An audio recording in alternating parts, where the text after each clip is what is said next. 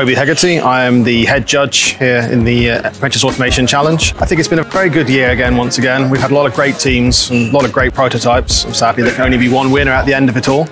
I think it's beneficial for teams to take part because it really advances their knowledge of engineering and also helps them develop more in their apprenticeships as well. Every year we see more and more interesting projects, and I can't wait to see next year's. Deliberation can be difficult. It actually was pretty straightforward this year for a change.